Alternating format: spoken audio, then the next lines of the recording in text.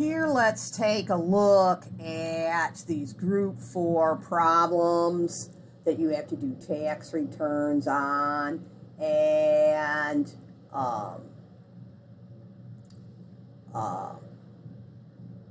we're going to go through determining a filing status and any dependencies that are allowed for each one of these. So this first one, Maria Tallchief, she's single. She is born in 1993, so she's obviously younger than 65 years old. Okay? She has no dependents, it says. And so when we look at the filing status, she's neither of the married. She's not head of household because she has no dependent. She's not qualifying widower for the same reason.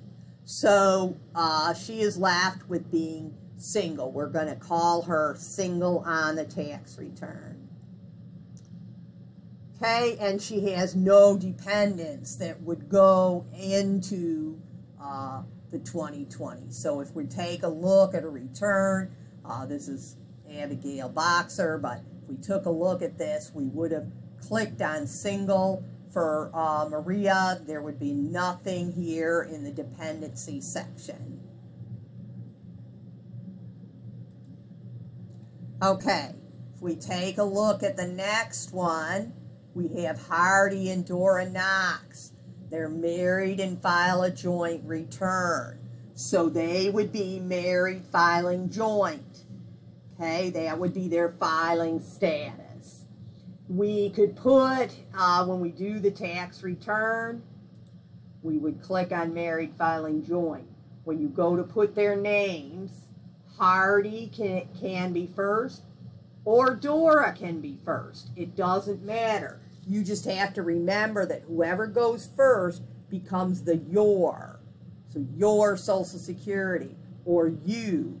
If it, like here, presidential election, you and spouse, okay? Whoever listed first is the you or the your.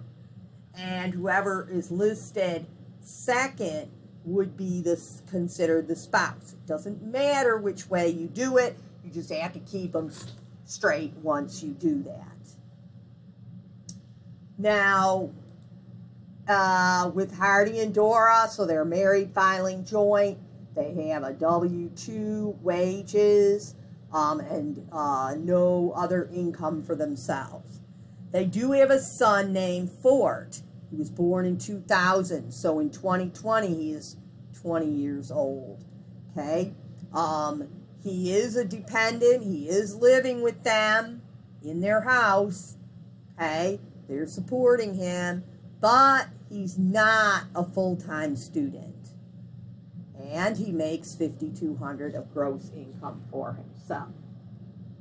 So if we take a look at the test, you always start out with the qualifying child test, and the first part of that test is the relationship test, and he is their son, so he passes that part of the test. And you get to the age test, and the age test, he is not under 19, and nor is he under 24 and a full-time student.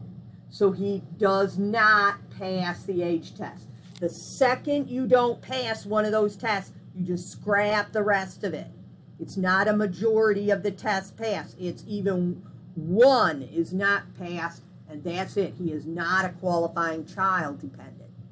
However, there's still qualifying relative dependent. So in this case, we could take a look at that. That starts out with a relationship test, which he passes, and he's in their domicile, meaning in their house, living with them, and so that's good. There is no age test there. However, there is a test that said, did the person make less than $4,300? Well, he made $5,200. So he made too much money, and so he cannot pass that test, and immediately he is not a qualified relative dependent either. He is not a dependent. Okay, so he would fill out his own tax return as his own self, and of course he would show his 5,200. Regardless of if he's their dependent or not, he would still have to file for this 5,200 if he had any withholding and he wants his refund back. Okay, so he is neither kind of dependent. What if he'd only made 4,200 instead of 5,200? 4,200 is less than 4,300, so he would have passed that part of the test, and he passes all the other part of the tests, assuming he's a U.S. citizen, etc., etc., then he would be able to be an other dependent. He's not a qualifying child dependent, okay, because of the age test, but he would be an other. So here where we put Helen, we would have put Fort and his social security number that he's their son. He's not less than 17, so we would not check that off, but we could check off this credit for other dependents, and Hardy and Dora Knox would have got $500 credit because of having Fort as a dependent. So that may be something parents should be considering as their kid is going out making money. Of course, you want the kid to learn to be responsible and make money, but that extra $1,000 that he made then caused him not to be a dependent. Okay, let's go down to Abigail.